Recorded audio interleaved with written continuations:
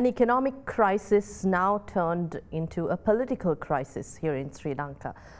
We thought of talking about the legal, the constitutional grounds as we look at ways and means to move forward, a pathway to progress and to find a solution to the current crisis. I've invited to our studios the President of the Bar Association of Sri Lanka, President's Counsel, Mr. Saliya Pieris. A very warm welcome. Thank you for joining us. Thank you. Where do we start? The Bar Association presented several proposals as a way to come out of the crisis, and what constitutional changes or amendments or additions we need to bring forth. But prior to that, what have you got to say as a citizen of Sri Lanka about what's going on in the country?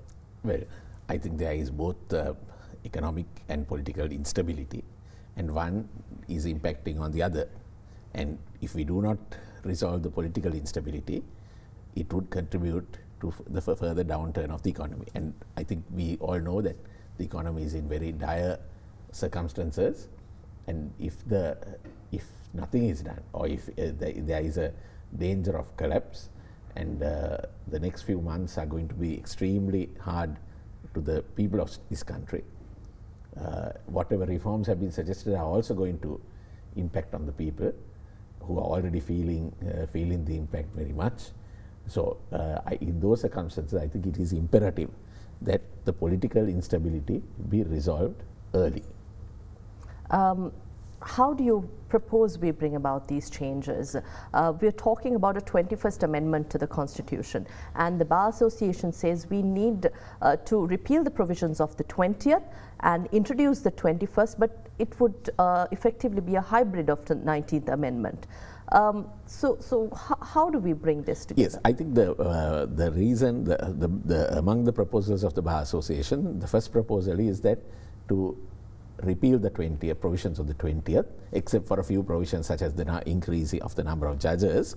But other than that, to repeal the provisions of the 20th, to bring in, as the 21st Amendment, to bring in the provisions essentially of the 19th Amendment, but we propose an improved version of the 19th Amendment.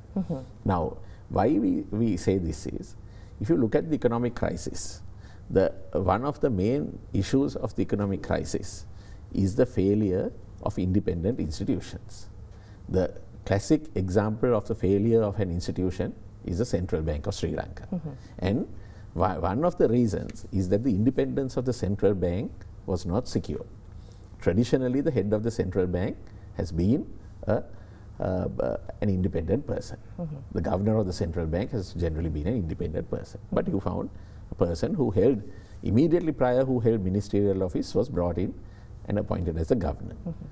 When the independence of institutions are compromised, that has an impact on governance. So we see that, as a first step, we see the reenactment of the provisions of the 19th Amendment with necessary changes as the way forward to ensure that there are adequate checks and balances on the executive presidency.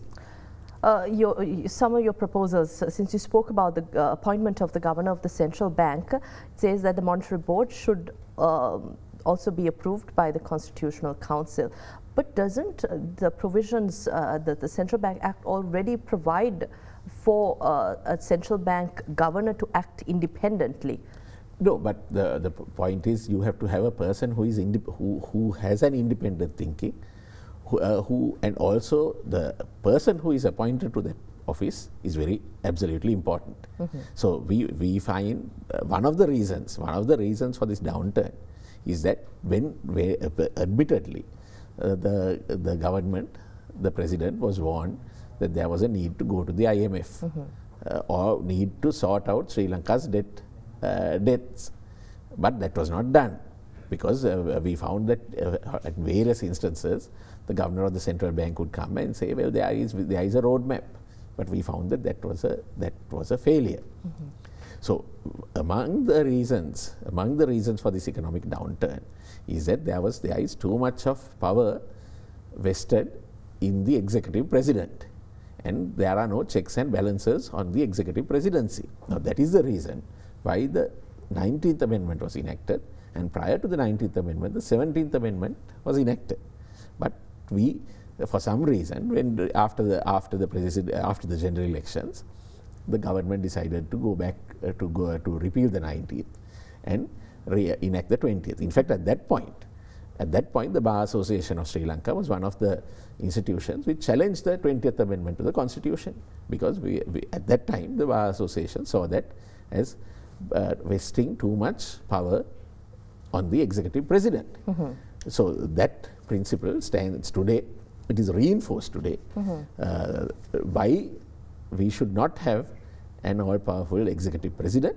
And so as a first step, that is not the only step we are suggesting, but as a first step we say, reenact the 19th Amendment, but we are calling the 21st Amendment. We propose further changes. For instance, we suggest that the appointments of secretaries to ministries, governors of provinces, of diplomats also be done by the President on the advice of the Prime Minister in consultation with the Cabinet of Ministers.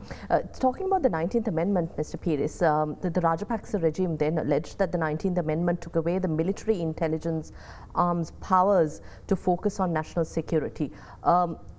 Don't you have any concerns of the 19th Amendment? Yes, you say the 19th should be amended and not be implemented in full, but aren't there concerns as we talk about national security? I think that is a fallacy, and I think that is a red herring brought out to try to just strengthen the executive presidency. I do not think any lapses in security could be attributed to the 19th Amendment. If there were lapses in security, especially relating to the Easter Sunday bombing, that cannot be attributed to the 19th Amendment and checks and balances on executive power.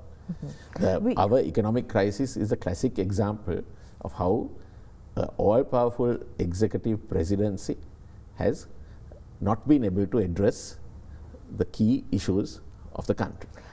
Talking about the 19th too, the 19th was supposed to bring about the abolition of the executive but failed to deliver. We did see the tug of war between the executive and the Prime Minister and government. So how can we in such circumstances have a constitutional, give sufficient powers to Parliament so that the issues we saw during the enactment of the 19th Amendment will not arise? Yes, I think the idea is that you have initially, with the reenactment of the 19th Amendment or the 21st Amendment, you have the presidency, the powers of the president curtailed, and it would be the ministers would be appointed on the advice of the Prime Minister. The power balance would shift from an all-powerful executive to a more pruned down executive presidency. But that is only we are suggesting that step only as a first step. Right? We want to make that very, very clear. That is not finally what we say ought to be done. For a long time, we have believed in Sri Lanka that an executive president was necessary, especially when we talk about national security, when we refer to the war, or when we talk about the 13th Amendment and devolution of power. So can Sri Lanka, an island nation as Sri Lanka, do away with an executive president? Sri Lanka as an island nation, up to 1977-78, we had the executive where the Prime Minister was the head of the government, and it was what we call a parliamentary executive. And there is no allegation that the executive was not strong at that point. It was the President Jayawardena who introduced the executive presidency on the basis that he gave the example of Singapore and said there was strong executive. But Singapore does not have an executive president. Singapore has a Prime Minister and a Cabinet of Ministers, and it is Parliament. The Cabinet of Ministers is accountable to Parliament. So I say it is a myth, or it is a fallacy to say that the country needs an executive presidency in order to develop or in order to ensure the unification of the country. The classic example is India. India has a Prime Minister and a Cabinet of Ministers who are responsible and accountable to Parliament. India has a constitutional presidency. But India has states. There are states. India is a quasi-federal country. They have states. But in certain circumstances, the powers, the center can take over the administration. So, for instance, Jammu and Kashmir. The centre enacted certain legislation in respect of Jammu and Kashmir. So to say that without the executive presidency, that the country will be divided or that the country cannot develop is an absolute fallacy. How about the North and East? If we talk specifically about the North and East merger that the North requests has been spoken about, the national question for a long time we've been talking about. The 19th Amendment would have no impact on the 13th Amendment, on the provincial councils. But without a strong executive? You can have a strong executive with the Prime Minister in a prime ministerial form of government. You can have a strong executive. But the difference is you would have an executive which is responsible to Parliament and not the all-powerful presidency which is unaccountable, which is de facto unaccountable to Parliament. And so you have almost a monarchical system where the president cannot be touched, where cabinet ministers do not want to offend the president. Even if they privately disagree, they do not want to say things, to come out in Parliament and disagree. So it is for that reason that you can have a strong executive in a prime ministerial form of government. Many countries have the prime ministerial form of government. Even in France, where there is an executive presidency, the head of government is the prime minister. Only in Sri Lanka, of course the United States is different, but there is a whole separate set of checks and balances there. But even France, Sri Lankan presidency is supposed to be modelled on France, but even in France, the head of government is the prime minister. But in Sri Lanka, the head of state, the head of the executive, head of the government, everything is the president. And the 20th Amendment, the 19th Amendment tried to clip the wings, so to say, of the president, or to curtail the powers of the president to ensure a more balanced executive. But the 20th threw all that into the dustbin. When talking about the 21st Amendment and referring to devolution of power, if the North and East is merged, we're also talking about there have been concerns of a united Sri Lanka, whether this will allow for a united Sri Lanka to exist, or whether there will be division, whether communities and the country will be divided. This narrative that is a totally false narrative. The 21st Amendment, or if we say the 19th Amendment, would have no impact on the unitary status of Sri Lanka. This is a wrong narrative by people who want to keep this executive presidency and this all-powerful executive going. And this is just to hold that out and to frighten people. The unitary state of the country is governed by Article 2 of the Constitution. The provincial councils were enacted under the 13th Amendment. It is very clear that any 19th or the 21st Amendment, as the Bar Association proposes, is not going to impact on the unitary status of Sri Lanka. What it will do is to ensure that the president is accountable. Of course, we have suggested, thereafter we suggest that the executive presidency should be abolished, but we suggest a period of time. We suggest 6 months for the legislation to be enacted, and down the line we suggest let it be operative as early as possible, but within 15 months. What will be the powers vested with the provincial councils and local governments? If you talk about the 21st Amendment, it would remain the same as it was since the 13th Amendment. Would it be stronger with an executive whose powers are clipped? You mean the local governments, will they be powerful? I think we must understand this. When you talk of the executive, when you talk of curtailing the powers of the executive president, it does not mean that the powers of the executive, what we are suggesting is that there be a more balanced executive, that an executive which is accountable to Parliament. So if you take the president, the Prime Minister and the Cabinet of Ministers, they would have adequate powers to ensure that the Constitution is safeguarded. All the provisions of the Constitution is safeguarded.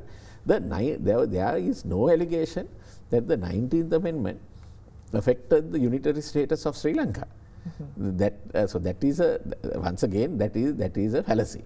So you need to what is the executive presidency in Sri Lanka has failed.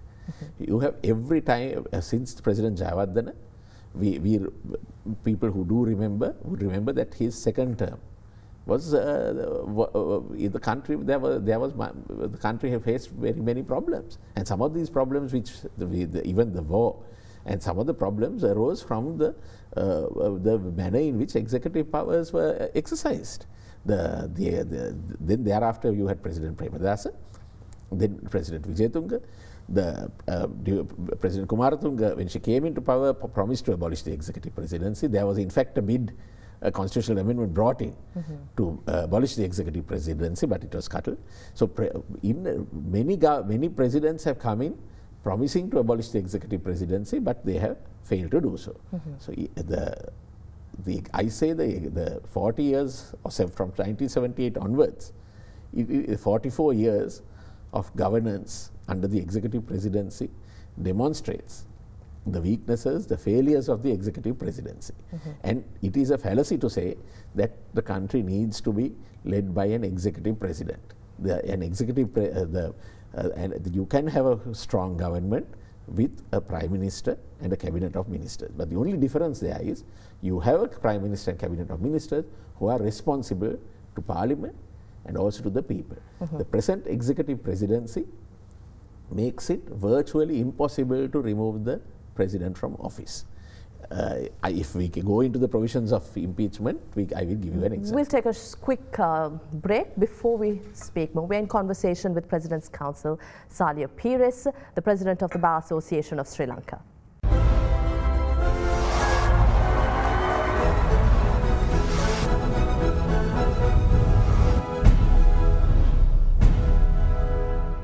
Welcome back. Mr. Pieris, among your proposals, you say abolition of the executive presidency as early as possible, but no later than 15 months, the executive presidency to be replaced by a parliamentary form of government. But why no later than 15 months? What kind of challenges do we face constitutionally?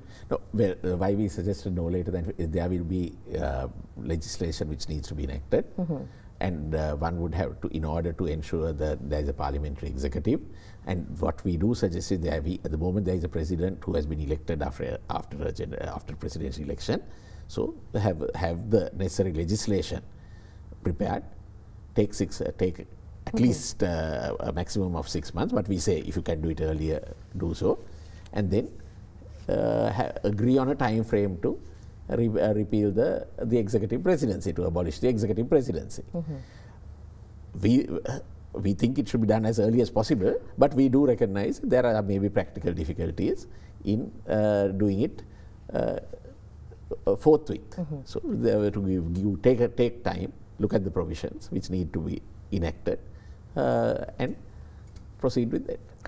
We see that regardless of people going out to the streets demonstrating and protesting against the government, asking the President and Prime Minister to step down, asking the government to remove themselves from office, and the opposition too, we do not see any meaningful efforts taken going forward. Now, the opposition proposed a no confidence motion being labelled as a damp squib, in that it will end up being a mere symbolic expression of displeasure, and that it has no real means to remove the president according to the constitution, and that impeachment remains the only means to remove the president. If you may explain to us what this is, why a no confidence wouldn't work, and why are we still pushing for a no confidence motion if the impeachment is the only way, and on what grounds? Yes, there is, well, the way of removing the president from office is under Article 38 of the Constitution. Now, there are specific provisions by which the president can be impeached or removed from office. Right. And that is Article 38 of the Constitution. Now, the way the presidency falls vacant is set out also in that same article. So there are various ways which a vacancy can arise, but here the relevant provisions would be by resignation or by impeachment. Now, of course, if a president anytime resigns, then there is that's a way forward.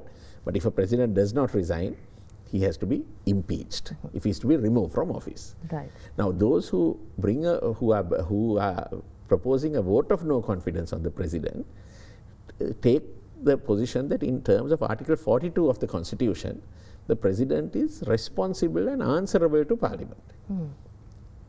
So, this is why I say the executive presidency is flawed, because we have the Constitution say the president is responsible and answerable to Parliament. But the manner in which he is responsible and answerable is not specific apart from the impeachment provisions. Now, there is a school of thought to say that because of Article 42 of the Constitution, because the president is responsible and answerable to Parliament, a vote of no confidence can be brought in respect of his performance. Now, that would not have the, if that is passed, that would not have the effect of removing him from office. That would not have the effect of removing him from office. On what grounds can the president be removed? Can the mismanagement of the economy or the current economic crisis constitute to impeach the president? Yes, in fact, the Constitution does not specify the mismanagement of the economy. It's per se as a ground to remove the president from office. But this is what I will read out from Article 38 of the Constitution. These are the grounds on which a president can be removed from office. I will take the constitutional provision itself for the benefit of everybody. Well, it says any member of Parliament can by writing address to the Speaker give notice of a resolution alleging, so these are the grounds, that the president is permanently incapable of discharging the functions of his office by reason of mental or physical infirmity. So, if because of physical infirmity or mental infirmity, he is permanently incapable of holding office, then that itself is a ground for removal. Apart from that, that he is found guilty of intentional violation of the Constitution, of treason, of bribery, of misconduct or corruption involving the abuse of powers of his office, any offence under any law involving moral turpitude. So, these are the grounds to remove the president. So, mismanagement of the economy is not per se a ground, but it could well come within either intentional violation of the Constitution or misconduct involving the abuse of powers of his office. It could come within, perhaps be argued that those could come within these sections. But as I told you, the process is so complicated that it is virtually impossible to impeach the president. So does that mean we will not see a solution to the current crisis, the political crisis, at least in the near future? As we see it, as the Bar Association sees it, we see there is economic and political crisis, and we have suggested that there must be a way out, because we must understand that the crisis is not necessarily reflected in Parliament. So you might have a parliamentary majority. The government might have a parliamentary majority. The government might be able to technically to pass legislation. But the problem is there is a crisis on the ground, a deep crisis of confidence in the institutions of this country, crisis of confidence in the president, crisis of confidence in Parliament, and that may not be seen in Parliament, not be reflected in Parliament, but that is the ground reality. And that is what poses a serious threat to political stability and the economic stability of the country. And the sooner the politicians understand this, the better it is for the country. What do you suggest as the first step as we at least try to look at these proposals proposed and put forward by the Bar Association of Sri Lanka? Where do they start? Because it seems that Parliament hasn't taken this seriously, and we're not hearing of any new measures taken by government to solve the political crisis. And what we suggest is, what we think is, first you have to enact the 19th Amendment, reenact the 19th Amendment, or what we call 19 plus, then go in for a government of national unity. we suggest that there be a cabinet of ministers of 15 members who are representative of all the parties in parliament. Of course, there would be challenges to that, there would be difficulties, but we do suggest that you draw a cabinet. We think that this is the time the politicians should be united to resolve, because the country is facing a very severe economic crisis, and in order to resolve that, you need everyone to get together. The government of national unity. We suggest that the Prime Minister must be a person who is able to create a consensus among the political parties in parliament. So a Prime Minister who can, here the question is not the Prime Minister who can technically be appointed as Prime Minister, who commands the confidence of a majority of members. But we say have a Prime Minister where who can actually create a consensus in parliament. And so that will reflect the ground, which will reflect the ground realities.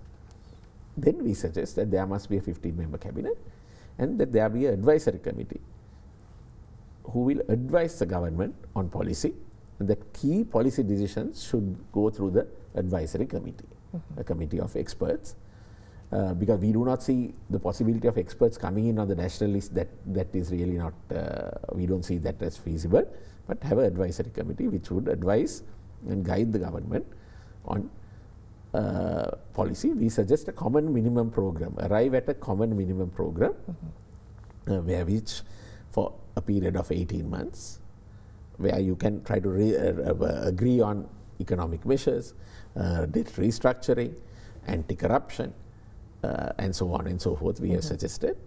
And then the next step would be, we suggest that government go up to a maximum period of 18 months, thereafter go in for a general election.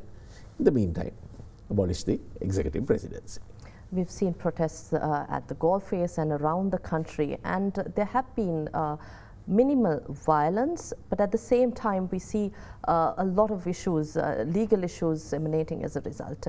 What is the view of the Bar Association in situations as these, and your personal view to how there are two sides to this too? We see that the general public is inconvenienced at times, and there are at times when these protests are necessary to obviously put pressure on the government amidst shortages of fuel, to necessities and power cuts. But how do we manage this in an effective way? Well, I think first of all, protests have to be peaceful and non-violent.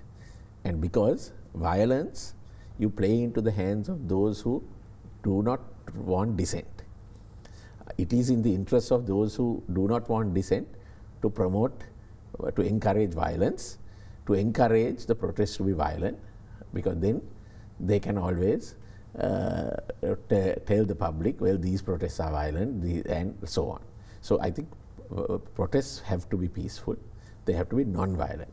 And I think people must learn from the non-violent movements in other countries also. The non-violent movement of Martin Luther King, of Mahatma Gandhi, where you can, there are other examples. So for instance, 1985 or 86 in the Philippines, after the Filipino presidential election, where the election commission, the official election commission declared Ferdinand Marcos as elected, but obviously the election was rigged, and there was a massive outflow, pouring out of people's power, and which toppled the Marcos regime. So you have example of non-violent protests. We should not encourage violence at all. That is the bottom line. We say that peaceful protests, peaceful expression of dissent must be encouraged. In fact, it is good for any party in power to hear an opposing view. Very often what happens with the executive, very often with the executive presidency especially, but when you are in power, those around you don't want to tell you the truth. They keep you in a little cocoon, and you are told everything which you like to hear. But that is not the truth.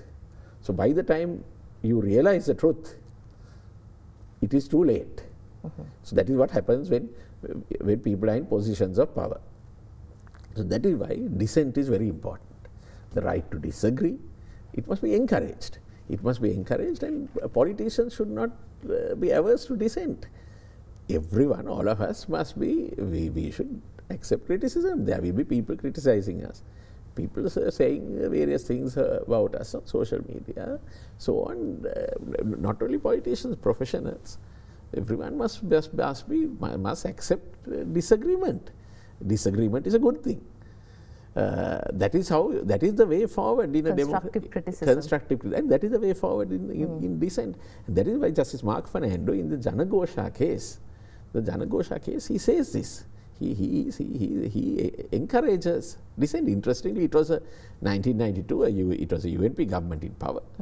The SLFP organized a Janagosha, noisy protests on a particular day. I think it was not in this scale of protests we are seeing now, but then the police went and arrested people. And the Justice Fernando says, he says IGP must instruct his people that these peaceful protests must not be interfered with. And that is our position is peaceful protesters must be allowed. What is the role of law enforcement authorities, the police and the military in a scenario? I think that is very clearly set out in the law. If you look at section 95, 96, 97 of the Criminal Procedure Code, it sets out at what points the law enforcement comes in. If an assembly turns out to be unlawful, there is provision to disperse the assembly. But first, and in fact in 2016, on the advice of the Attorney General, the IGP issued a circular on how to deal with protests, and there is a protocol which is prepared, so that so the use of lethal force is a very last resort, and and it is necessary for the police, the armed forces to understand, and especially the government, to understand why people are protesting. We did see an unfortunate incident in Ramukkana, and then we see certain other pockets of violence at certain areas. But again, you've brought new light to the Bar Association of Sri Lanka. You were appointed uncontested as the president for 2022 and 2023, but 2021 you won a majority there, giving hope that Sri Lanka's judiciary will be independent. How do you look at Sri Lanka as an independent judiciary in Sri Lanka? For a long time there have been allegations, and there haven't been much faith in how a lot of matters were handled. Well, to be fair, I think it also depends on the facts and circumstances of each case. There have been instances where we have had reason to be proud of our judiciary.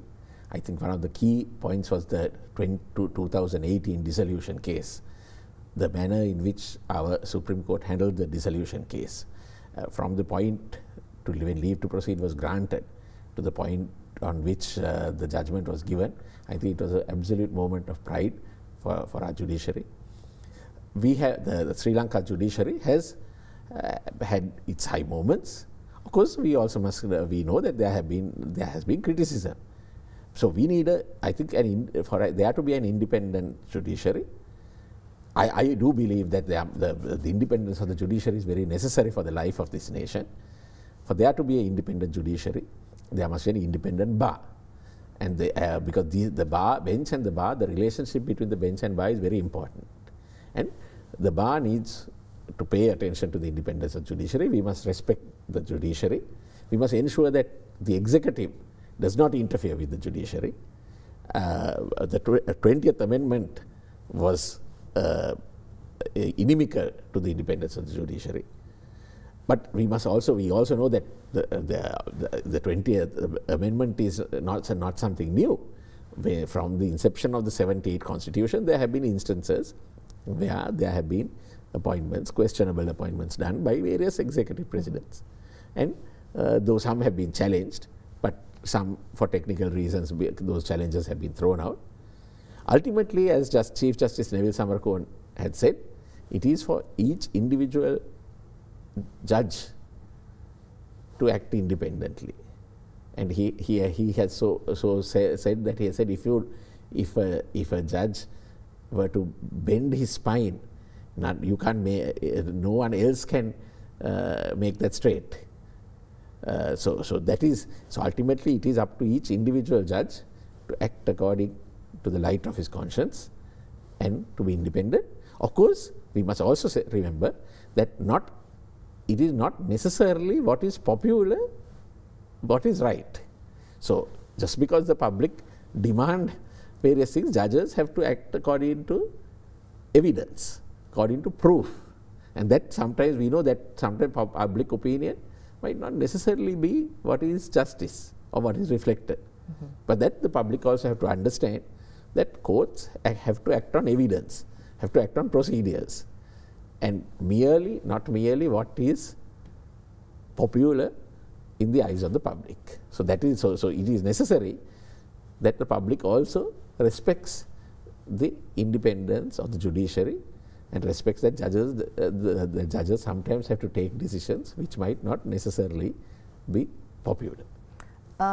We're talking about large-scale corruption among politicians here, most of which are not either documented or not investigated and not proven. Yet there is talk, there are allegations. So what are the legal, constitutional grounds to investigate these politicians? Well, I think our laws on corruption are relatively weak.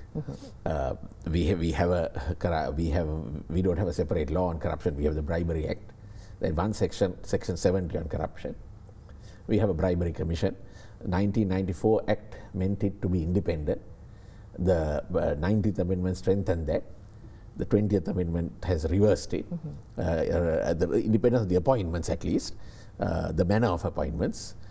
So we need to ensure that there is public confidence in institutions, and that is why we say that the 19th Amendment is important, because it created or started to create a climate of confidence in institutions. And I think for institutions to be independent, that we also the public have to be confident.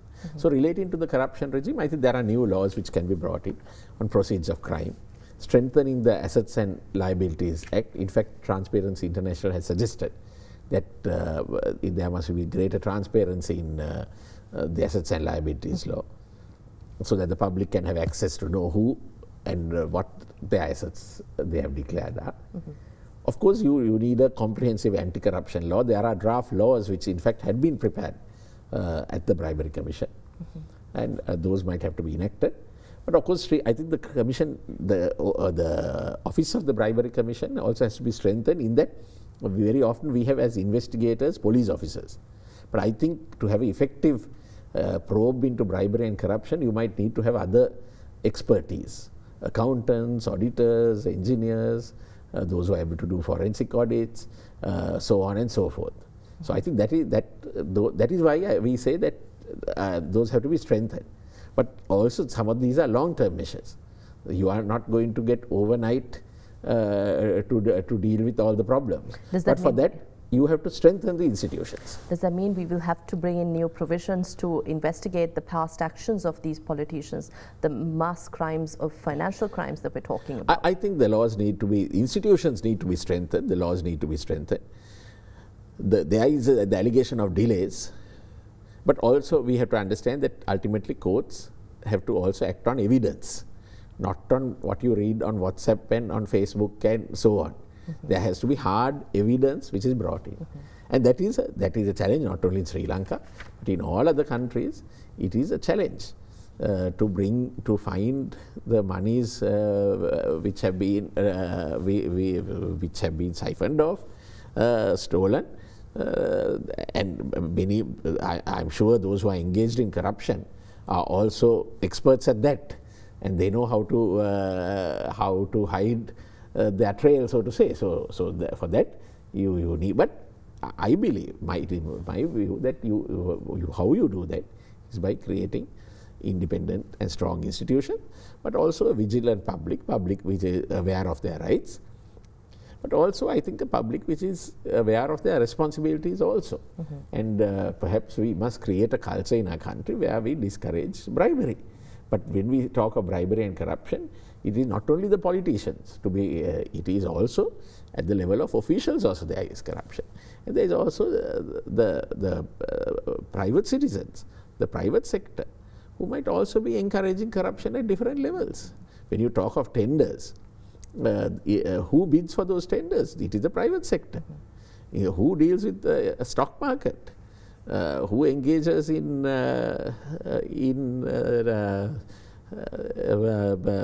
insider dealing? It is those in the private sector. So I think if when we talk of corruption, certainly politicians, but politicians are not the only source, and that is something. And I think this is work in progress. You are not going to have things happening overnight, but you have to start building those institutions. We'll take a short break here at Hyde Park. To stay with us.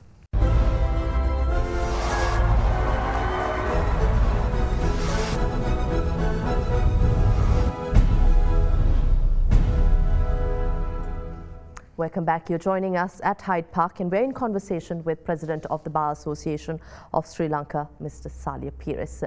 What would be the role of the bar in the future? How do you envisage the bar in future Sri Lanka? I think a strong and an independent bar is needed for our profession, and it is needed for the country, because as I said earlier, an independent bar helps an independent judiciary.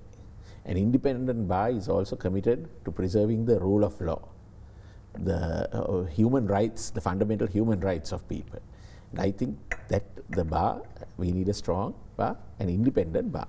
Of course, the bar also has to look at the interests of its members. It is a professional association, and the interests and professional development of its members also play a very important role. And especially, we have a large number of members, young members. Safeguarding their interests is also part of the role of the bar, and to ensure that we have skilled, trained lawyers who are able to serve the public.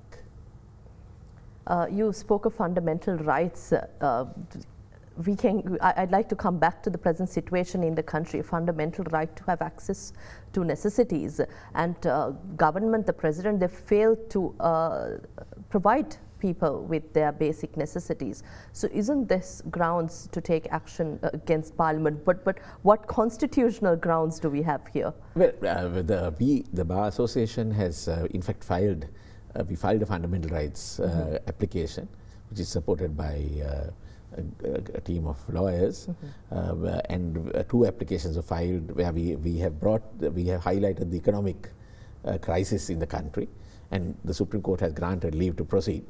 And we have sought orders that the state be directed to keep the court informed of steps it is going to take and how measures it is going to take to ease the problems of the people. In fact, as far back as January, the Bar Association warned of the impending economic crisis. At that time, no one was willing to speak in public of this. No major association, institution was willing to talk of this in public. So we took it and we said there's a looming economic crisis which is going to impact on the rights of people, on the rule of law. And of course, we are not happy that what we said has become true. But the bar has been proactive. We have been proactive on that. So fundamental rights, of course, many of these rights relate to the basic essentials people need. And of course, some of it is found more in the directive principles of state policy. In Sri Lanka, the right to life per se is rather restricted in terms of the constitution. But well, we have filed a fundamental rights application and we have obtained leave to proceed. So let's see how that progresses. A future constitution, a new constitution for Sri Lanka, what do you see as the salient features that a new constitution should have? Because we're now talking about a 21st amendment to the present constitution. But how do we avoid all the present and the past issues and obstructions that we faced? So I think one of the weaknesses of the 78 constitution was that it was tailor-made. And very often, if you look at so many amendments, we say 20th amendment, but in fact there were 19. One amendment did not pass. So, but we have of these amendments, I think many of them were to address a particular issue or to address a particular political need of a particular president. If you can take some of the amendments which brought the referendum, the amendment which allowed the president to contest early elections, the 18th Amendment, the 20th Amendment, all these introduced for a particular president or for a particular purpose. I think a constitution must be an enduring document. The American Constitution is over 200 years, almost 250 years, amended 37 times. Sri Lanka, we have a constitution since 78, already amended, we are in the 20th, and we are talking about 21st. So any new constitution must be an enduring document. But a constitution must be also prepared by the people of the country.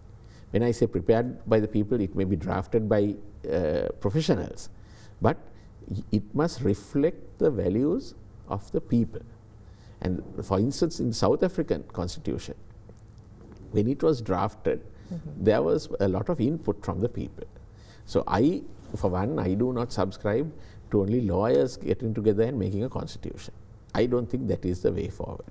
I think the way forward is for it to be an enduring document, it must reflect the values of the people of a country. And that constitution making is not an easy task. It would take time.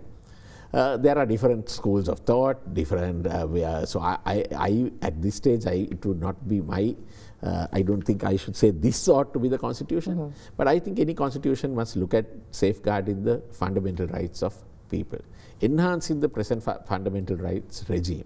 I would like a new constitution to include the right to life and the right to live in human dignity as a provision, so that then the courts can flesh out these provisions and to expand the fundamental rights of people. I would like a constitution where there are checks and balances, and where there is the independence of the judiciary is guaranteed, and where the judiciary is able to even review legislation enacted by Parliament. What now we do not have presently, we do not have post enactment review of legislation. Once Parliament passes a law, that is that. It is only at the bill stage the court can examine it. But I would think a new constitution we should have post enactment judicial review of legislation, and that would contribute to enhancing, to protecting the rights of the people of this country. What is your view on some of the provisions that led to several crises in the country, be it concerning different communities, people of different faith, language, and also as we look at a united country where all communities can live in peace? That is, I think that is why I say when you enact a constitution, it has to be a consultative process. It has to be a consultative process. So I don't think there is one recipe. We cannot say, well, this is the recipe and this is what should be. It must be something which comes from the people, and where people of different views, of different communities, of different religions can sit down together and thrash out. And I think we must encourage that we might not be able to agree on everything. We have to agree to disagree. And also, I think, people of everyone must also learn to compromise. Of course, there will be ultimately what we want is a united country where the people of this country progress, and I think it is the people have to contribute to the constitutional making. It must be not which is top down. Right. Very often we find the constitution, the 78 constitution was enacted for the, it was the government of the day thought this is what should be done, and it was imposed.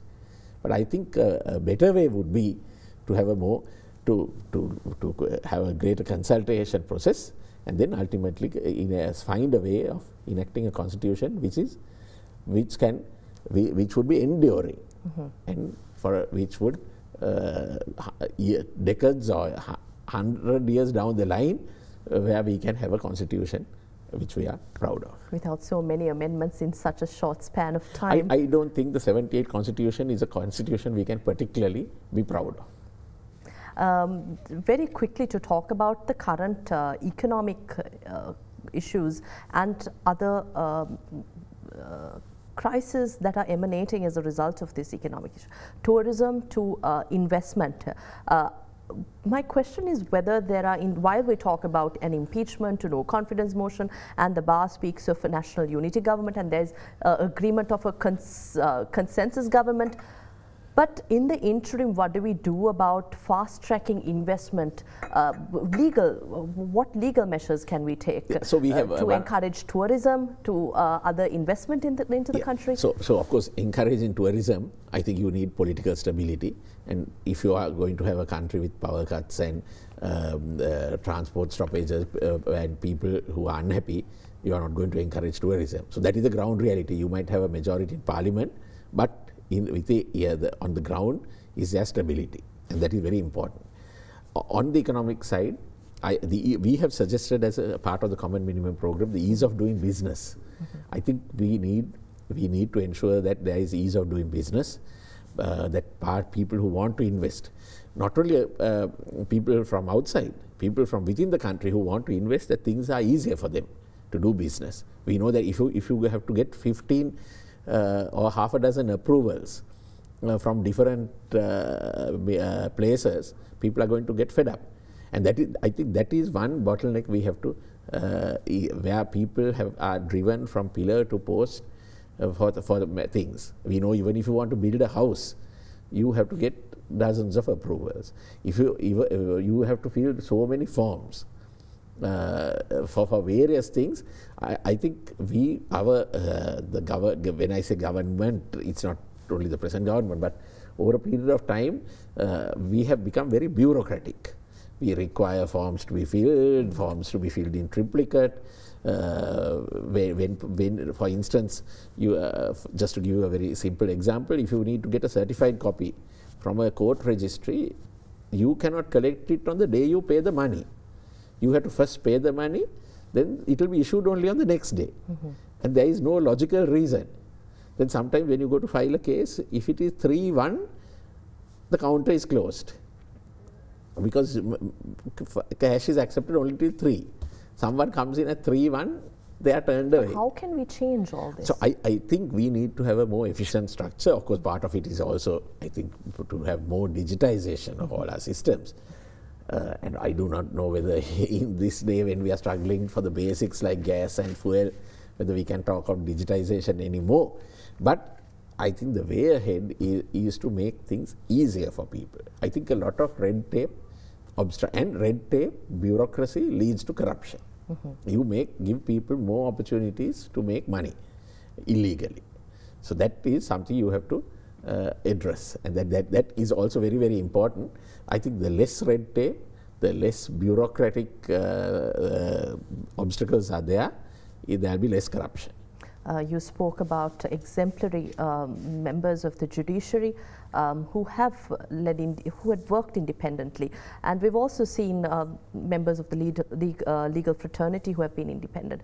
But as I spoke about your appointment as the president of the Bar Association, we did see that regardless of political affiliation, you had a majority vote, and then you were appointed uncontested. But haven't you had much pressure politically? Well, I must say that I have not had any no pressure politically from either side, and I think the Bar seeks to be independent and not political. And so decisions we take are collective decisions of the Executive Committee of the Bar Council, and we are not political. So if you take the set of proposals which we have proposed, we have not carried political slogans. We are there to look at the interests of the country, look at the interests of the Bar, and we do not need to get involved in partisan politics. And that I think is the way to go. And I must say that the members of the Bar, also the junior members of our profession, have been an example in this present time, and I am proud to be able to have been given the opportunity of leading the Bar at this time. But it is a collective contribution of our members who have thought it fit that we must stand up for the rights of the people of this country. Thank you very much for your time here at Hydepark. We value your expertise and your thoughts. Thank you. We had with us President's Counsel Saliya Pieris, the President of the Bar Association of Sri Lanka, previously the first Chairman of the Office of Missing Persons, Member of Human Rights Commission of Sri Lanka, and also a Deputy President for the Bar Association of Sri Lanka. Thank you for joining us as we discussed the Constitution and the political crisis in Sri Lanka. We'll see you again next week with yet another episode. Have a pleasant evening. Good night.